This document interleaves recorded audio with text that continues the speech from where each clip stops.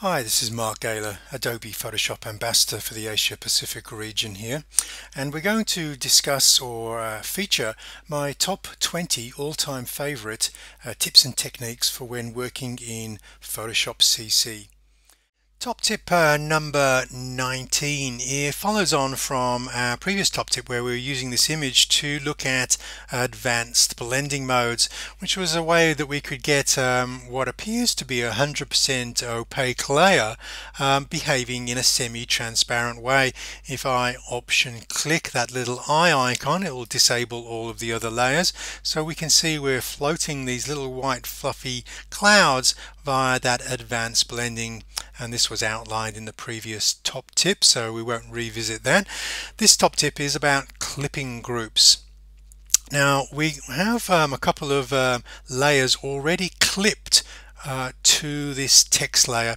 Now I know this is the base layer of the clipping group because it has an underscore going under the name of the layer, and we can see the layers that are clipped to it because they have these little crooked arrows. I'll just zoom in so you can see those little crooked arrows. Both are an indication that we're limiting what we can see with both this image layer and this adjustment layer, and they will go no further than the layer that they're clipped to.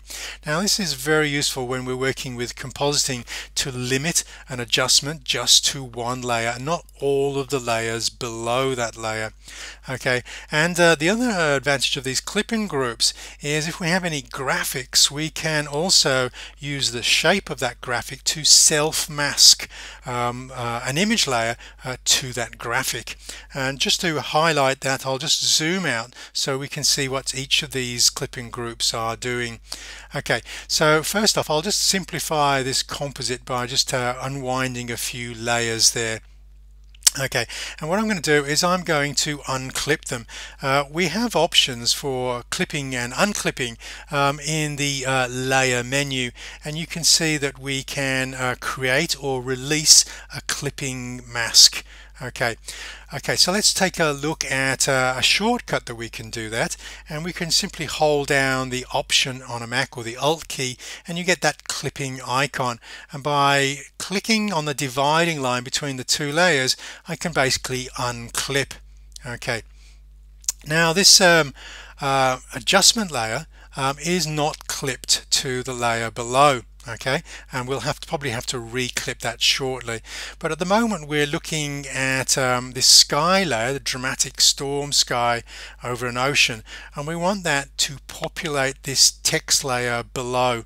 Now we don't need to add any layer mask because this is a graphic. We just need to create a clipping group. So again, holding down the Alt Option key, clicking on that image or the dividing line between the image and the graphic, will push the sky so that it only appears inside of that graphic. Now if we wanted to modify the color of just this one layer, again we can use clipping masks to help us achieve our desired outcome. I'll just switch this curves layer back on. Now what this curves layer is doing is basically making a huge blue swing of the color values and also the brightness values of this layer. Now what happens with an adjustment layer when it's not clipped is it will affect all of the layers below. Okay, but as soon as we add that into a clipping group, either using the keyboard shortcut, the menu item from the layer menu, there is also another option here, which is that clipping icon that we use with the keyboard shortcut also appears down here in the adjustment layer, and if we click on that it will be clipped and only adjust the layer that it's clipped to, which is the storm clouds. And because the storm clouds are again clipped to the typography, all of this is nested together.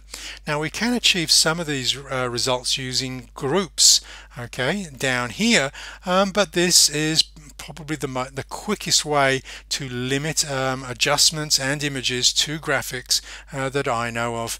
And then the other components come into this image, the clouds floating above, okay, the little jet flying over, and also the text on top.